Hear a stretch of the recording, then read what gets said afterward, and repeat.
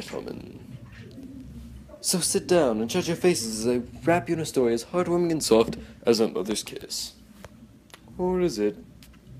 Let me tell you a tale that brings you and immerses you in a time that you didn't want to remember. A time where people are so unintelligent nobody bothers to call CPS on a man who locks his son in a wood cabin and makes him do all of his dirty work and feeds him so little that he decides to go fake his death and float down a river in a canoe he just barely found, and murders an innocent little piglet just so he can spread blood everywhere. Poor piggy. Please, open this book. That will confuse you at every step of the way. Like, who the heck is this guy who is just showing up at a little boy's window and calls him his father?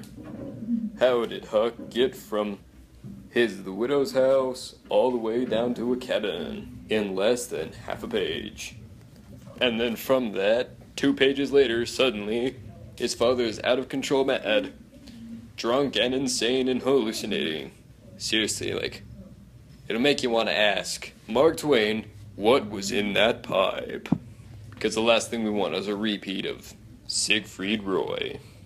Meet Jim, that slave runaway that you meet one chapter in the book and ask yourself, why is he here? Over the course of the book, find yourself asking, where's Jim? What happened to Jim? Why isn't Jim here? Where did Jim go? How does he magically disappear off of a raft? And why can't this stupid runaway stay put for more than 5 minutes? Find yourself worrying about one character who doesn't know the meaning of the words stand still. Read the book to find out the answers to all the questions like, why is Tom Sawyer on Huckleberry Finn's mind all the time? What would Tom Sawyer do? How would Tom Sawyer handle this? He would add all kinds of fancy tricks here. Seriously, it's a little creepy.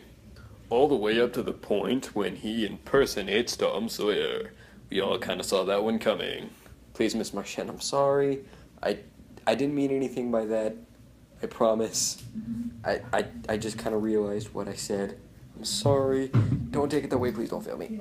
It's too late to edit it out. I'm sorry. Starring Tom, I don't want you to be my lawyer. Buckle up Finn. Runaway Samuel L. Jackson. Bill Schneip, Duke of Weaseltown. Row a canoe willy-nilly. And Greasers Anonymous in Huckleberry Finn.